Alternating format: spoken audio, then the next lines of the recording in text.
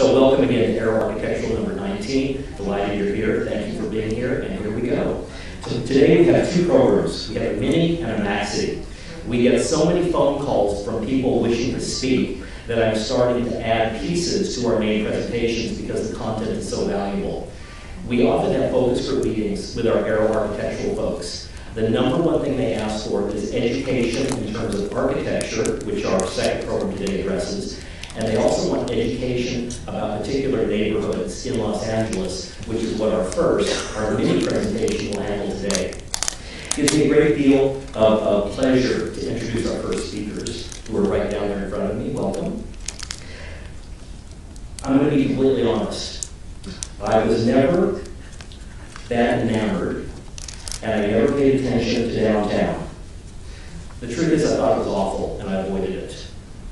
And that was until a couple of years ago when I drove down there and I saw improvement, and then they, of course, put the grocery store in, which I think heralded a turn as far as residential living downtown. But the best part was when I saw our speakers a year ago, and I visited with Suzanne Furst, and let me get to my correct notes here. I visited with award-winning interior designer Suzanne Furst, and she and I go back 27 years. She was once the president of the American Society of Interior Designers, the Los Angeles chapter, and I always come to a fine job, so welcome and thank you. And Suzanne teamed up with her partner, who's also here speaking, a marketing and branding expert, Robert Nieto. He's a newer friend of mine. And what they did was they teamed up and they created a company called Collaborative House, and it completely changed downtown as I knew it, and most likely as you know it today. In just 8 minutes, and it's the mini part, they're going to give you an inspiring look at what those two are doing, and in turn, dramatically increasing the value of condos downtown. I had no idea. It's absolutely amazing and astonishing what they're doing. So please give a very warm welcome to Suzanne Furst and Robert Nieto. Thank you.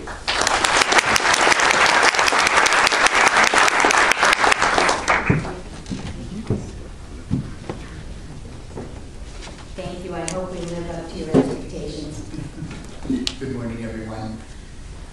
Today we'd like to discuss the positive way in which architecture and design is reshaping downtown Los Angeles. And we wanted to start with a little bit of information which some of us may know and some of us will learn today. We have been working on projects in downtown LA that have been beneficial to its rebirth over the last few years, and we would like to share them with you today, and we hope that they will inspire you as well. The city of LA, as you know, is exciting and diverse. It's the second largest city encompassing the most ethnically diverse population in the country. It is a leading world center of business, entertainment, international trade, culture, media, fashion, science, sports, technology, and education. And it actually has been ranked the 3rd richest city in the United States and the 5th richest city in the world. As the home base of Hollywood, LA is also known as the entertainment capital of the world, as we all know. Downtown Los Angeles has become a vibrant city center thanks to its commercial, creative, and cultural rebirth. Today, many people live, work, and play there and can experience world-class arts, entertainment, dining, and nightlife. Unfortunately, Los Angeles has the dark side. We have the highest density of homeless population in the country. According to the Institute for the Study of Homelessness and the Poverty Weingart Center, an estimated 254,000 men, women, and children live homeless on the streets of our city. Approximately 82,000 people are homeless on any given night in our city. I wanted to share some recent statistics with you because I think that a lot of us have preconceived notions of what homelessness is, and I thought that this was very enlightening. But the average age of a homeless person is 40 years old. Of this, an estimated 20% are physically disabled beings. 41% of these homeless adults were employed within the last year, which is a big figure. 16 to 20% of homeless people are currently employed, but they have no place to live. 25% of all of the homeless in our city are mentally ill. A sad one is that 12% of these homeless are military veterans that have just come back from the war. But this one is really striking to us. 48% graduated from high school, a surprising indication that homelessness is not due to lack of education. Today, what we're going to do is share with you how design and architecture is influencing the homeless as well as our community, and Suzanne Furst will take over as our preeminent designer. Thank you, Robert and Brett. So, as we have just said, that LA is has long been regarded, you know, the city of the future. But it also has the most original and innovative architecture, reflecting the diversity and imagination of the people who live here. On this slide is a remarkable building, the Star Apartments, designed by Michael Maltzen. It is his third project for the Skid Row Housing Trust and is planned to be completed this spring of 2013. This building is unique in how it is constructed and designed. It will incorporate its existing one-story structure at its foundation and its core, and provide shops, community spaces, and supportive services for both its residents and the community at large. Above this podium, you can see the prefabricated apartments. They're, sorry. They have,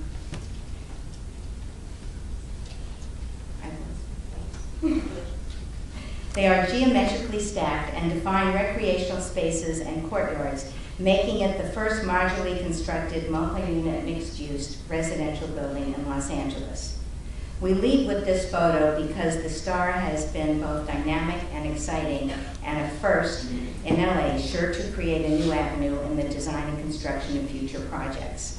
Remarkably, the stunning building is not the expensive, high-style condominium that you would expect on first glance, but rather a new permanent home for many people now living on the streets. As you will see in our presentation, the symbiosis of architecture and design and permanent supportive housing creates an intimate harmony between the structures and the lives of their new residents. We have just been privileged to work on projects such as these with some of the most iconic architects in the city, such as Michael Maltzen, Koenig Eisenberg, and Kilifer Flamming, among others, who have created talented work in this concept.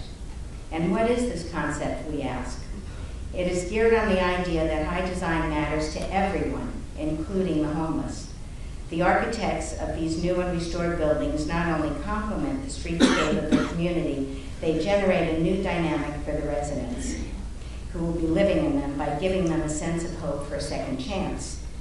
This is accomplished through breaking the psychological barrier of hopelessness caused by the drab institutional, soul-depleting, previously built government-subsidized housing projects, and replacing these buildings with state-of-the-art, highly designed structures that not only benefit and inspire the residents, they enhance the streetscape and provide a positive visual experience for the entire community. And you can see how diverse these buildings are. Some of them are also LEED Platinum. While nothing can deflate the NIMBY protests that inevitably accompany socialized housing, it is hard to protest the presence of buildings with the caliber of architectural design like the ones on the slide. Here you can see how they create a wow factor for the community as a whole and hold their own alongside new condominiums selling for $500,000 and above. These buildings are located throughout the downtown area and weave into the fabric of the city. Our formula for these projects is to complement and integrate the architect's vision into the design of the interior spaces and courtyards to create harmony and a sense of home. We have used warm, vibrant, and inviting color palettes, as well as comfortable and stylish furnishing for the apartments, community spaces, offices, interior and exterior courtyards. They are designed to beckon a sense of security and belonging and encourage the tenants to socialize with each other and give them the desire to recreate their lives with purpose. In summary, you will be happy to note that everyone benefits from this concept in the city.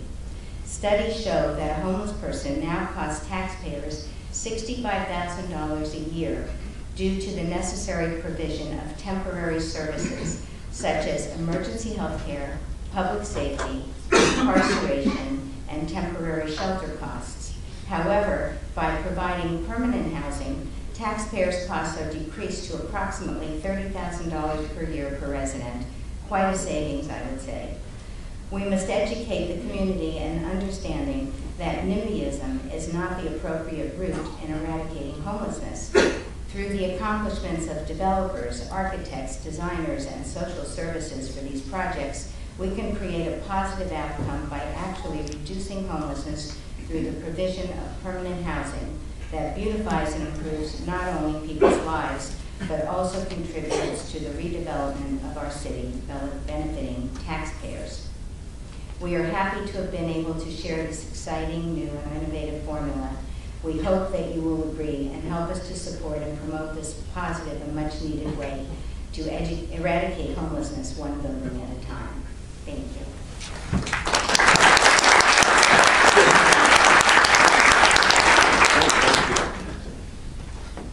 Thank you very, very much. But as far as a realtor, it's invaluable to know the information they just presented. When I saw them several months ago and we had lunch and visited and whatnot, I thought this is the perfect information that is so important to get out there. And I think downtown is changing, so thank you. I love that you're doing valuable, vital work. It's very encouraging.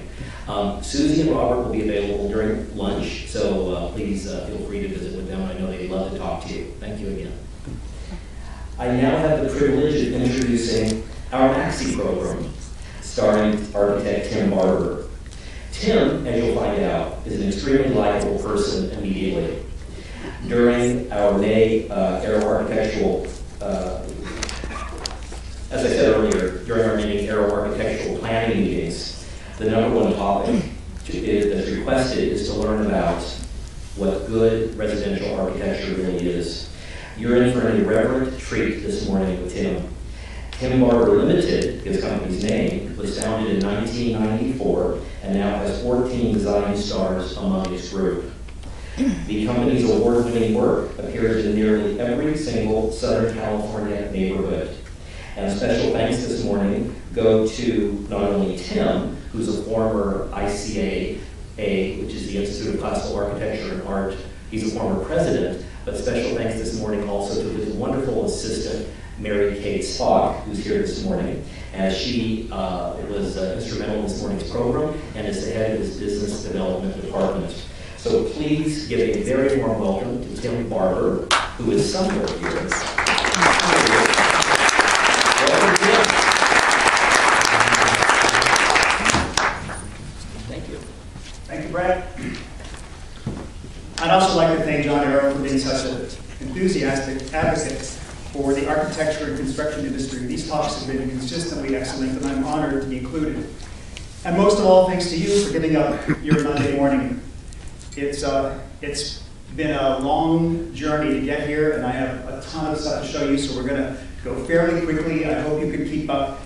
I'm about to talk about a mission that's very, very personal to me. I spent the last 18 years working to make the city of Los Angeles more beautiful. It's one of the most diverse, imaginative cities on the planet, but its architecture is some of the worst. Fixing this city is, in my mind, an architectural emergency. My firm designs new homes and also renovations of existing homes, so it makes me really, really mad when I see architecture done really badly. And I get really excited when I see it done really well. So today, I will try to share my vision of the good, the bad, and the ugly. Okay, I know we've all been there. It's in the development straight out of that episode of Weeds. What's that suburb called? Aggressive. Think of a sea of pink stucco houses, all rippling with those interesting roofs. Windows that are way too small for the house, and boy, oh boy, a double garage door that takes over the front of the house. Or maybe it's the Guinness record holder for the largest house on the smallest lot. Or maybe it's the designer's dream flipper, all those granite countertops. It's your job to sell it. I feel your pain. I'm not here to be an architectural snob, But in a lecture about good architecture, I'm going to have to touch on, call it compromise architecture. Oh, hell, just call it bad architecture. Why is it bad? That's what I want to talk about. We all know good architecture when we see it, but what's the recipe for good architecture? How did it get that way? Can bad architecture go to reform school? I want to talk about that too.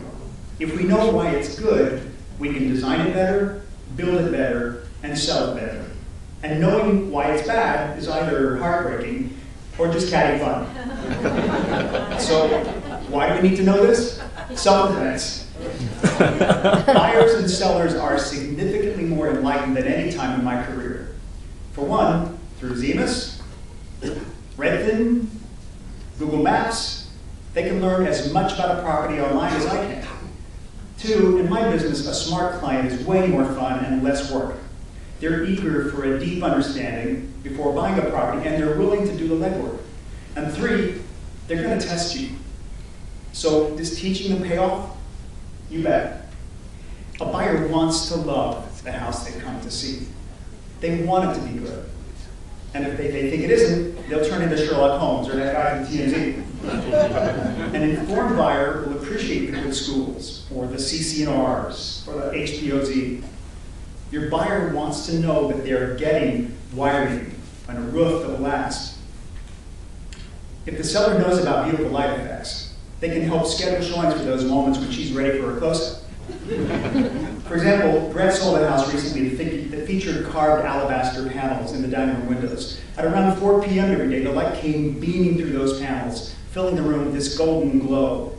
Knowing that one unique detail such as this could sell a house in an instant, he scheduled a twilight open house. It was a great success.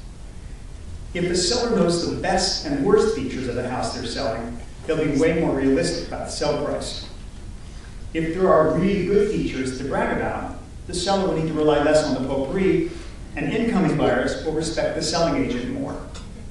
If the house is energy efficient, or could become energy efficient, it's worth more. And this next one may be hard for you to hear, but sellers and buyers need to understand the value of the historic elements of a house when deciding to keep them or alter them. I'll frequently take a meeting with a broker and a client to discuss what could be done with a beautiful old fixer and what it might cost. Sometimes the buyer's plans would so compromise the historic integrity of a good house, I tell them, this isn't the right house for you, get back in the car. When an agent understands what's worth changing and what's going too far, they can help their buyers see the merits of preservation. And many times, preservation raises the value of a home. But sometimes tearing down an ugly, dysfunctional house is an act of mercy. The more we know about what makes good architecture, the easier it is to defend it. And the more we know about bad architecture, the quicker we can call it a teardown. So, what makes good architecture? In the 1st century AD, the architect Vitruvius wrote that good architecture must be strong, useful, and beautiful. Now, nobody's really arguing about strength and utility, but in Los Angeles, one man's palace is another man's future tennis court. So we'll go down the trail of architectural principles for answers we can use. For architecture to be strong, it must be durable. Our most enduring buildings know how to dance with earthquakes, using reinforced concrete, steel, even wood in flexible ways to keep the house on its foundation and the roof and windows in place. Okay, now like this. Most of us know, but in our older buildings, we often got it right. We used simple, effective methods. This is a full concrete stem wall. These walls are poured concrete all the way from the basement to the ceiling. This is a wood frame shear wall. They keep a house level in an earthquake. These are attic and crawl space vents. They keep a building well ventilated so a water leak doesn't become a mold farm. In our newer buildings, we get it right in many ways. This is a steel moment frame. They use smaller steel posts and beams instead of large wood shear walls, allowing us to create larger openings while still staying strong. This is rot-resistant man-made lumber. Because we overcut our old-growth forest, we can't easily get rot-resistant lumber, so we make our own. Buildings endure when the materials are authentic and they suit their purpose. Think of simple stucco instead of foam moldings, terracotta tile instead of plaster tile, bricks instead of brick stamped concrete, wood instead of wood print melamine, tile instead of printed sheet vinyl, glass instead of plexiglass, solid brass hardware instead of brass plated, you know what I mean. Buildings endure if the cost and effort to maintain them is reasonable. We replace the worn out parts of the building if it's designed to let us. So what makes a building easy to maintain? A good building has adequate electrical service, type M copper piping, ABS sewer lines that don't crust or rust, shower pans that have hot mop and not PVC, paint with a last coat brush instead of spray. When do we see a house and know that the maintenance will be hard? Look for sheet vinyl flooring, shake-alike roofing that crumbles when you step on it, galvanized pipes, wood countertops, and melamine surfacing. Buildings endure if they suit the climate. Stucco resists our heat and our brush fires.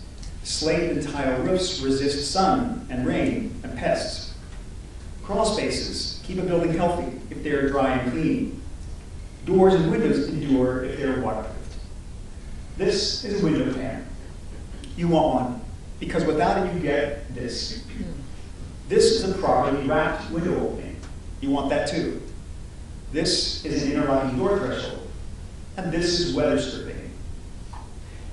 For architecture to be useful, it must be functional and adaptable. So let's talk about function. It's the architect's job to create a space that functions well. And when it doesn't, it gets really bad. You've been in plenty of houses where there's terrible flow. What are some of the symptoms of bad flow? Well, a bad house has no doors to the rear yard. The front hall might lead through the kitchen to the living room. We recently worked on a home where the master bedroom had been accessed through the master toilet room. Sometimes, the builder clearly assumed that any inhabitants would be Franciscan monks. So a 2x2 foot closet just about covers your storage options. Good architecture accounts for storage.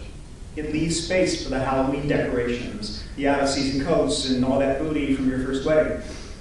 Can we remedy this? You bet. We can find places for built-in storage, hidden storage, and full walls of storage. We can use space in the attic. We can build a basement under a house. Kitchen cabinets can reach the ceiling. You can get a step stool. They're really good for your glutes. Good architecture is adaptable to change. In my lifetime, I've watched the beginnings of cell phones, the internet and fax transmission. I've watched the endings of a party line, a landline, 8-track tapes, and tube television. In the last 100 years, buildings have changed from accommodating all kinds of service staff to accommodating DIY, laundry equipment, dishwashers, whole house vacuums, hot and cold water filters, microwaves, steam showers, electric blankets. What's my point?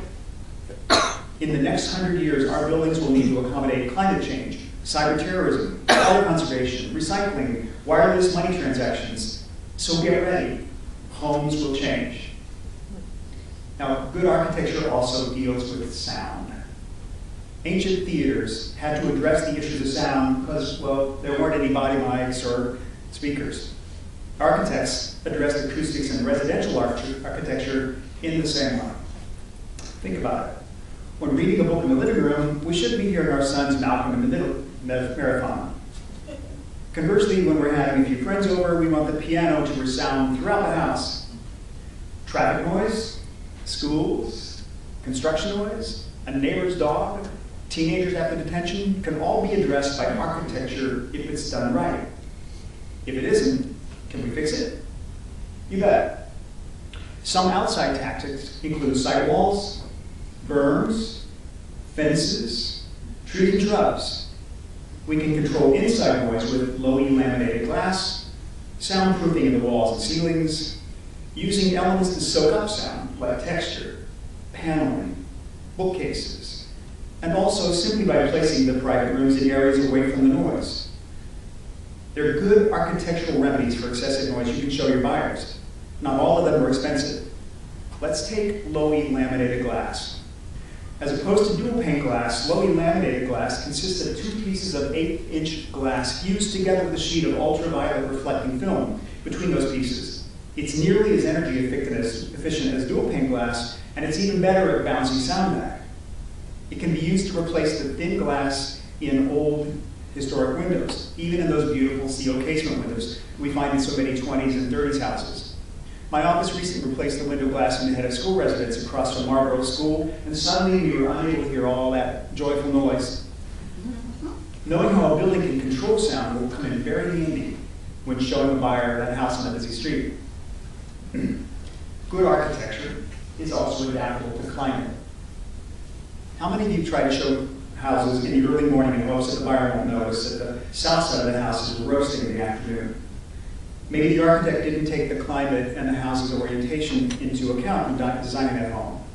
So how does good architecture take advantage of climate? In Southern California, most of our logical buildings soak up daytime heat for slow release in cool nights. They shade us from our blistering sun in outdoor spaces, and they capture prevailing breezes. They keep us warm in our winter without wasting energy. They use our sun to generate power with solar heat or photovoltaic collectors. They capture and reuse our paltry rainfall. Their trees and their plantings scrub our polluted air and store carbon and retain stormwater runoff. Building codes for new buildings have clear and stringent requirements. Codes for renovating existing homes are catching up, but we already can address issues like this in a house that's already been poorly built. Where massive panes of glass just drown that house in heat, we can add a pergola like this one. We can plant shade trees on the south and west sides of the house, or replace windows with low-E laminated glass. Yes, I'm pitching it again. It's deflecting that UV ray while blocking sound. It's just awesome. We can add windows or transoms or French doors on the windward side to catch prevailing breezes. Did your buyer know that cool air descends the slope at night? Or how cold air moves in from the ocean after sunset? If you're selling a home that lacks a good orientation, use that compass app on your phone to pinpoint north and south and suggest adding a porch or windows or extending a house in a direction that can take advantage of our gorgeous climate. I can't talk about climate without also talking about hardscape. Extensive hardscape isn't just ugly. It reflects way too much heat. It sends dirty water to the beach, and it chokes off the water from planting areas. Can we improve upon that? You bet. We can remove unneeded hardscape, or better yet, replace needed hardscape with materials that let water through, like pervious concrete, soft set bricks, paving stones, or gravel. These cool a house, grow the garden, and heal the planet. Speaking of healing the planet, I want to touch on the green features that can help us use our climate to be energy efficient. I grew up in the 70s. Back then, even shaving was considered wasteful. We saved gas, laundry soap, our old jeans, but it wasn't easy being green. Now, when building a new ground-up house, it's easy to incorporate green features like cisterns that catch rainwater, or gray water tanks that collect and filter the water from our showers and washing machines to water our gardens. My office just completed our first LEED gold-rated new home where we used both of those water-saving techniques. We also used reclaimed wood, healthy paints and carpet, and LED lighting. But often, my firm undertakes historic and old house restoration projects. While those buildings may be well designed, they don't yet possess new green features. Can we fix that? You bet. We can retrofit older buildings with everything from photovoltaic shingles. You can barely tell, but all over the front of that roof are these individual solar collecting shingles that provide power to the house. We can use tankless water heaters, insulation, low flow plumbing fixtures to preserve water and energy and to take advantage of our unique climate. We're currently working on a restoration of the indoor pool at the Jonathan Club downtown, where we're adding LED lighting to all the coffers to provide ambient light with very, very low power requirements. We can educate our buyers on the benefits of saving energy, even here in Los Angeles, and saving money and saving our environment. We can teach them how to sell power back to the grid and how to get terrific tax incentives. Okay, finally, for architecture to be good, it must be beautiful. There are many ingredients in the beauty recipe. Are you ready? Here's a list. Beautiful architecture is well proportioned. It suits its context. It has color and texture.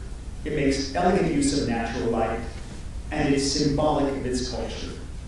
I know that's a mouthful, so let's break it down. What is proportion, and why do we care? Now, I know you've seen something like this before. Those skinny little columns and that big, fat porch on top of it. Or this, again, skinny little columns, no porch at all, and giant windows.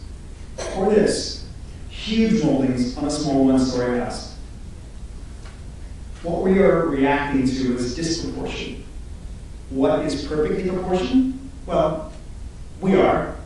We are a completely narcissistic species. In this diagram drawn by Leonardo da Vinci, we see that he's analyzed the parts of man. We decide on what's beautiful for ourselves based on the proportions of our own bodies. Eyes to nose, arms to legs, hands to feet. Architecture has similar rules of proportion. Take these exteriors. This house is way too big for its lot. These windows can either be too small or, in this case, too big for the house. The columns can be too fat and too short with a giant architrave, or way too tall. Getting it wrong feels weak, unstable, dangerous, uncomfortable, and pretentious. Okay, now look at these exteriors.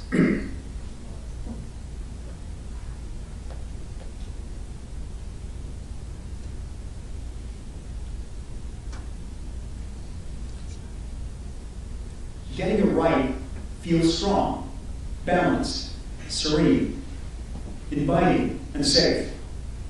Can we fix the bad ones? You bet.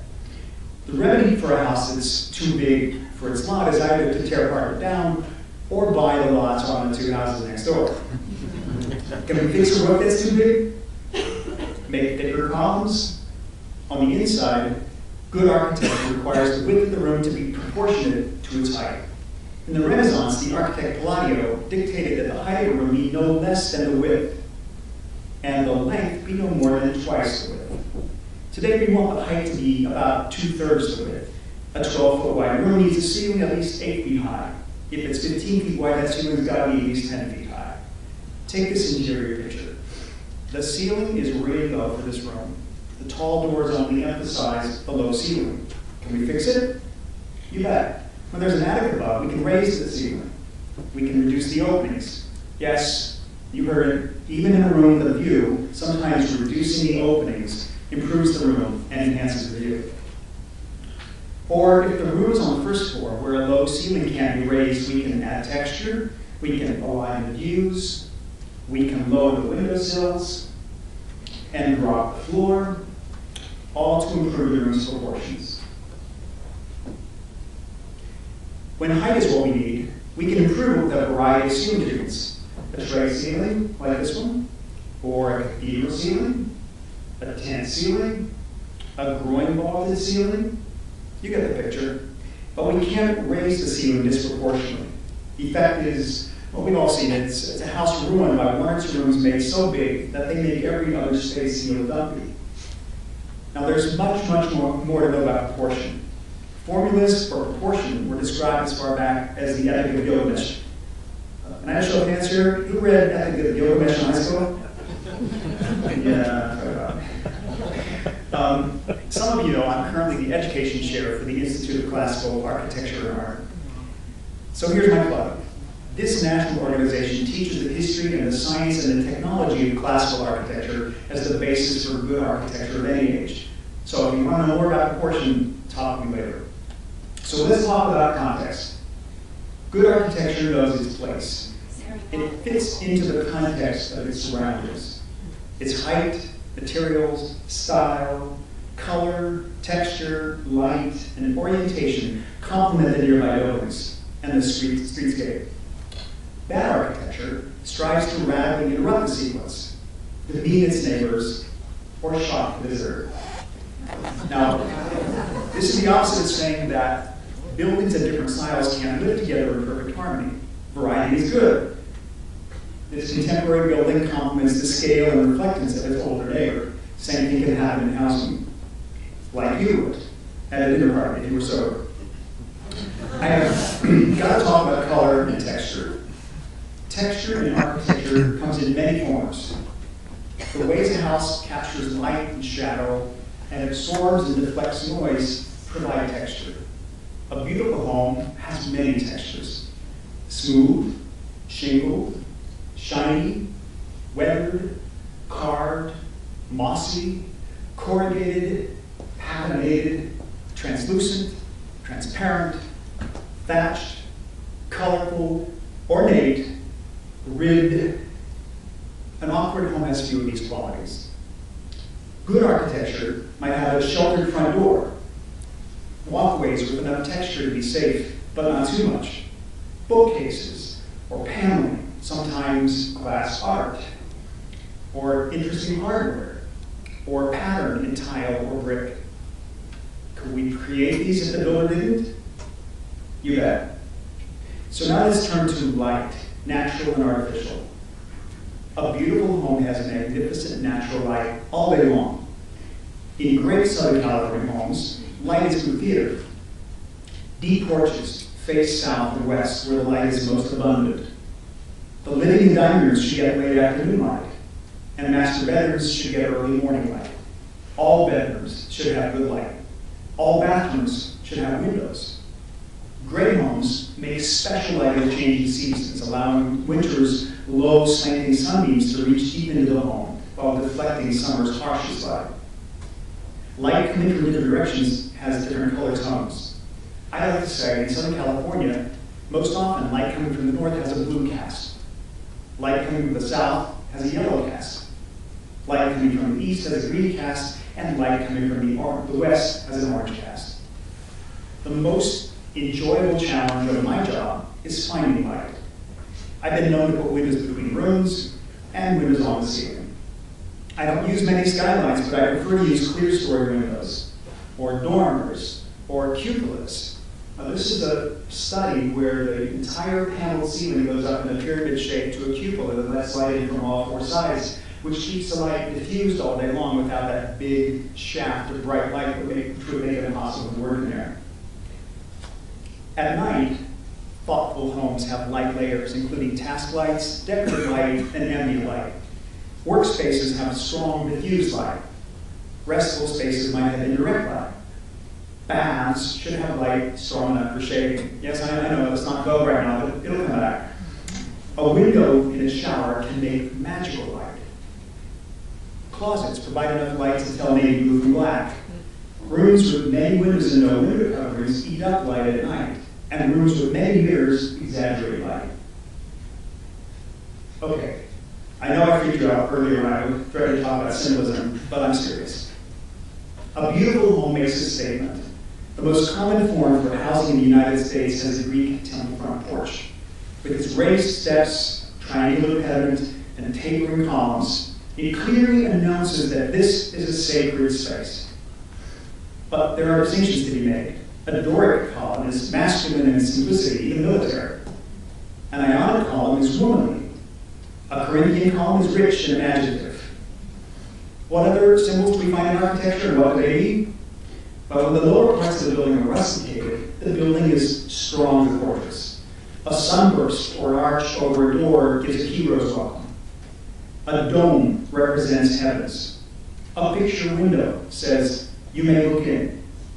A porch says, "Come sit a spell." Urns indicate respect for our ancestors. In Southern California, many garages dominating the street frontage tell us that driving away is more important than coming home. A high hedge or fence is a symbol for this state, no matter how small the property. A cook's kitchen is a sure sign of hospitality, even when no cooking is done there. A spa bath guarantees that the owner is a Sybarite, even when they're texting from the toilet. Names change over time. The fragrance of fresh baked cookies used to mean happy home here, but now they mean, do I smell mold? Music in the air used to mean cultured owner lives here, but now it means Can I hear the 405 from here? Shag carpet used to mean trailer trash was here, but now it means I'll bet those floors are in perfect condition. And lastly, great homes have a soul. It's why I love them. In good architecture, all day long, you can appreciate the authentic materials and skilled craftsmanship that made them. These homes encourage connection with our beautiful planet, our elders, our children, and our dreams. I can't emphasize this enough. We dream because we've been fed and loved and taught. As architects, builders, realtors, designers, and artisans, we have an opportunity to uplift the human spirit simply by building the best we can, and by teaching those who follow in our footsteps how to know the value of it. I also mean value in terms of product. Good architecture is an easier sell when we know why it's good. But its real value is how it makes us think and speak and act. And when the buyer calls us a few years later with a larger family looking to trade up, they'll remember the higher standards and guidance that we gave them. How would your life be different if all the buildings on your steps were really, really good? Think about it. But not too long, because it's an emergency. Time's wasting. Thank you very much.